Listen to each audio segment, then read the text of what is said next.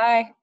So I'm going to take you through a 2-day at-home strength training program. So I'll list in the comments here how many sets and reps I would recommend for each of these exercises. But we'll start with day one, and with day one, we're going to start with a squat and press and a single leg RDL. So I'm going to grab my dumbbells. And for the squat and press,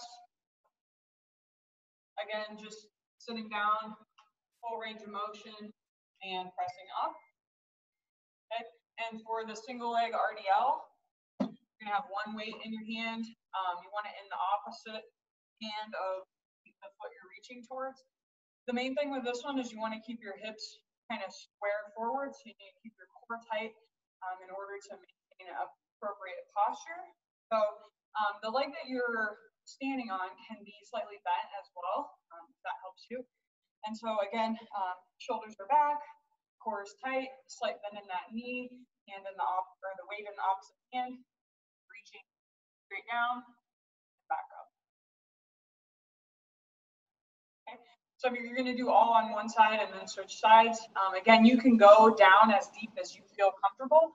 I'm not very flexible, so I can't get down super deep. But that's your second exercise. Let's see, next we have rows with resistance band and incline push-up.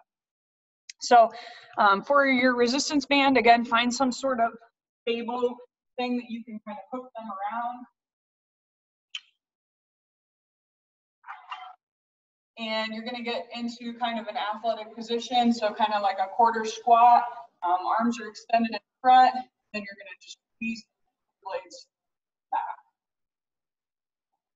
Okay, so the main thing is we want to squeeze your elbows back and keep kind of your shoulders down.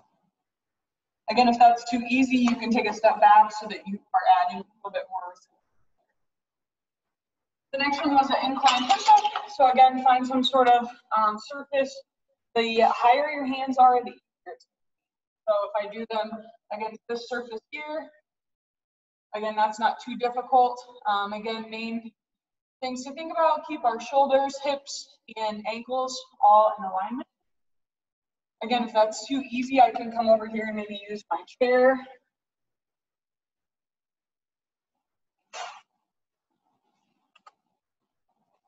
So again, same thing, we need to get in good body position. Hips, ankles, and shoulders all in alignment, and coming straight down and back up. That's your incline push-up. Next we have reverse lunge and a front plank. So for the reverse lunge, you can grab both your weights. And I like to keep them up here. Again, that gives us a little bit of shoulder action and a little bit more stability than keeping them down at your side. So again, weights are up here, and I'm gonna take a nice big step back and forward. Again, with this one, you can alternate legs. Then the next one, front plank, that's pretty easy.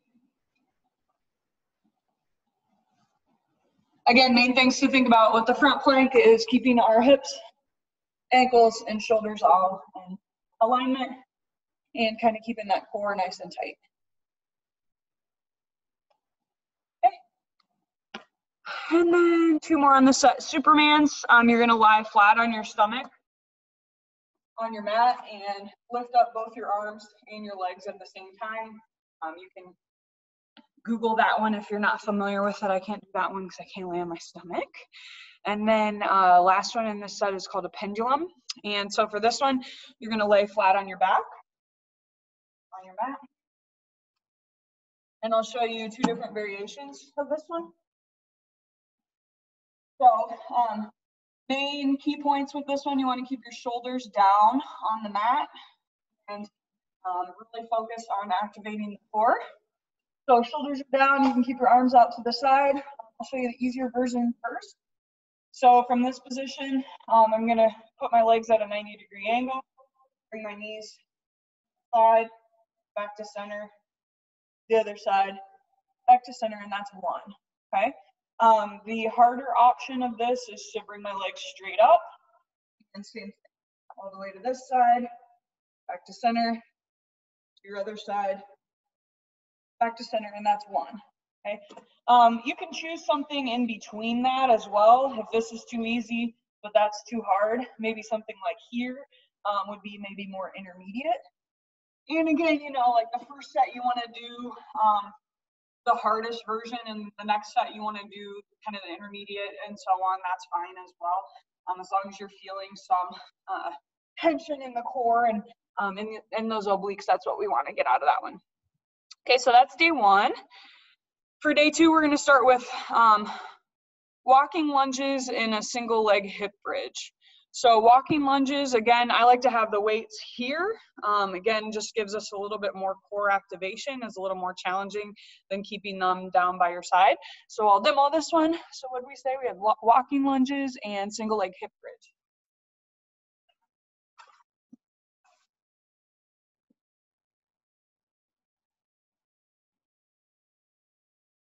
So again, the more room you have, the better for this one, but you can turn around as many times as you want, but just basically taking a nice big step forward and back together.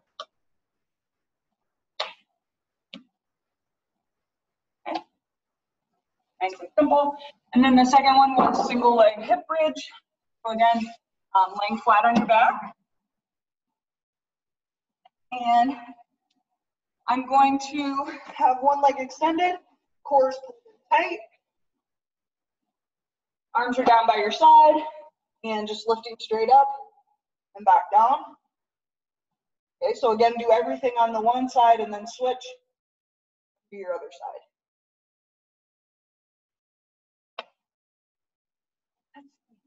Our next set, we have banded straight arm pull downs and inchworms. Okay, so with the banded straight arm pull downs, I'm gonna have my band affixed to something that's stable. The higher you can have your band on this one, the better. So if I had some way to attach it up higher, that would be better. But I can try and adjust my body position to kind of make up for that. So I want to hinge forward at the waist. Again, a nice neutral spine. Arms are basically straight. And I like to keep my eyes down because that's what I would do when I swim. So again, it kind of mimics that of what we might do in the pool. Again, palms are down, also mimicking what we do. Okay. So from this position, I'm just going to pull straight back and back forward. Okay, so nice and slow on my way back up. Again, if that's too easy, take a step back, make it more challenging. Okay. The next one was an inchworm. Inchworm's a nice one for shoulders and for core stability. And you can do these right in place. So I'm going to start here. Again, flexibility helps on this one, which I don't have a lot of, especially with my stomach getting in the way. So you're going to keep your shoulder width apart.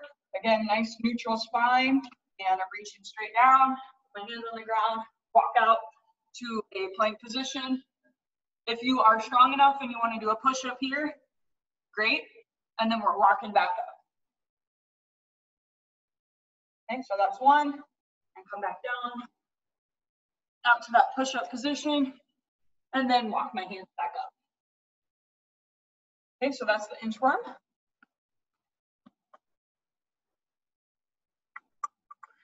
Bent over dumbbell row, flutter kicks. Okay, so for the bent over row, if you don't have weights that are heavy enough, you can cross them like this and put them in. That's one way. You could also increase the repetition so that you don't stop until you go pretty. One hand on a chair, on a couch, whatever, something like that. So hand here, again, nice neutral spine. So I'm kind of arching my back almost. Feet are about shoulder width apart. And I'm just going to pull straight up, back down. Again, the main movement is driving that elbow up, squeezing the shoulder blade together, and back. I think I said flutter kicks was the next one. Double check. Flutter kicks. Okay. So for the flutter kicks, again, I'm laying on the floor.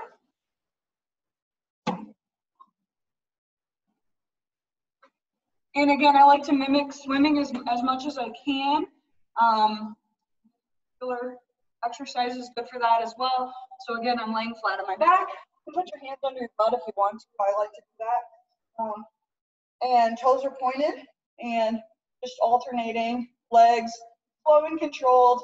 Again, keeping our toes pointed because that's what we would do if we were swimming. Those are your Flutterkicks. And then we have two left, I believe. Got bird dogs and front lateral raises. All right, so the bird dog, you're gonna start on all fours. Okay, so starting in this position, again, a nice neutral spine. You know, your knees are about shoulder width apart, hands are shoulder width apart. And I'm gonna lift my opposite arm and leg, extend out. And now I'm gonna bring my elbow to my knee side, kick back out, hold, and back in. Okay, so do everything on the one side and then switch. So elbow to knee, kick back out. Okay. And then the last one, front lateral raises, is for our shoulders. Probably use a lighter weight with this one, so maybe just 5. And you can alternate directions, so a front raise and a lateral raise. So just alternating. I think we're going to do 8 each direction with that. Again, the main thing with strength training, just slow and controlled is going to be better. We want to control those movements. So, and yeah, again, I'll put in the notes here what my recommendations are for the sets and reps for each of those.